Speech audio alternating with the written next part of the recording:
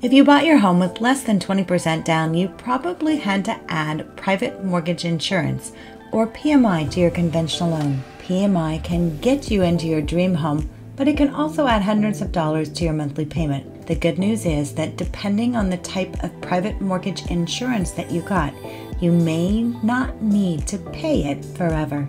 In this video, we'll go over the basics of PMI and what it covers, and we'll also show you how and when you can stop paying it. Let's begin with what is PMI.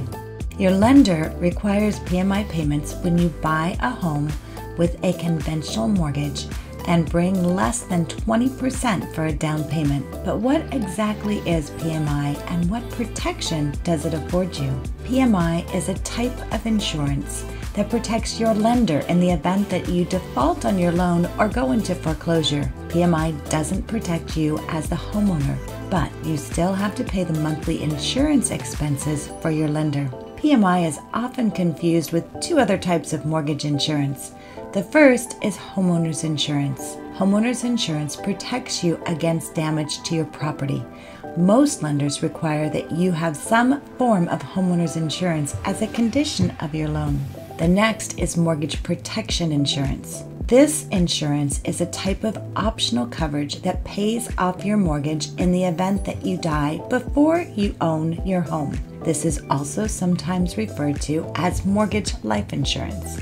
It's important to know the difference between PMI and other types of insurance. As the buyer, the only benefit you get from PMI is the ability to buy a home without waiting until you have the money for a 20% down payment. There are two different types of PMI for conventional loans: borrower paid mortgage insurance, or BPMI, and lender paid mortgage insurance, or LPMI.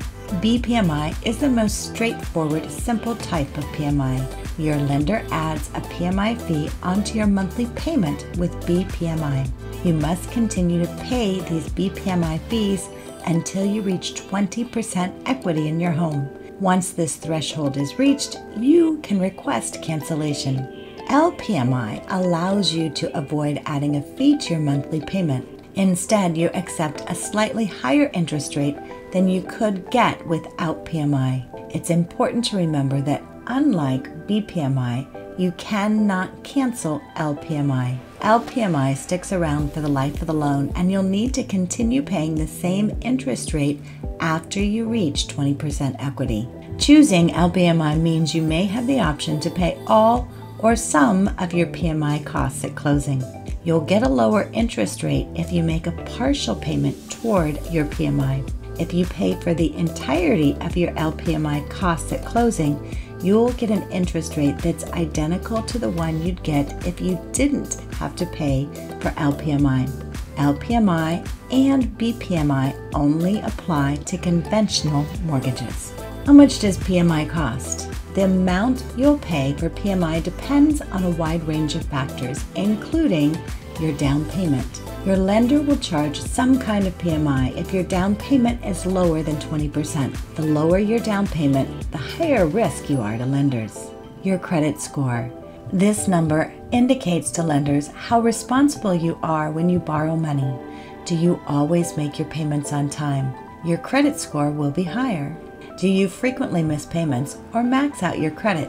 Your credit score may be lower. A lower score indicates that you may be more likely to default on your loan. As a result, you'll pay more in PMI. Your loan type. You'll pay less for PMI if you have a fixed rate loan.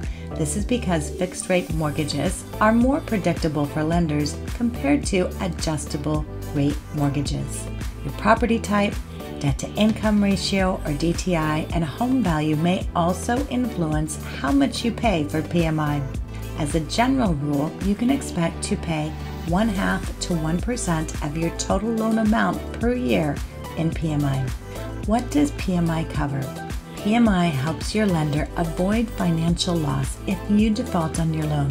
You won't gain any type of coverage or benefit from PMI as the buyer outside of the ability to make a down payment lower than 20%. But you may not have to pay for PMI forever or even for the duration of your mortgage loan. So when does PMI go away? You must pay BPMI until you have 20% equity in your property. Equity refers to the percentage of your principal balance that you've paid off. You can contact your lender and request that they cancel your BPMI once you've built 20% equity into your home. Many lenders will automatically do this once you reach 22% equity. You must pay PMI for the duration of your loan if you have LPMI. The only way to cancel PMI is to refinance your mortgage loan's interest rate or loan type. PMI is a type of insurance that protects your lender if you default on your loan. PMI gives you no protection as the buyer, but it does allow you to get into your dream home with less than 20% down. Thanks for watching. Be sure to work with a state-licensed mortgage professional and get your questions answered. Thanks for watching. We are here to answer your questions and help you through the process. You can reach us online at www.interconnectmortgage.com. We look forward to working with you.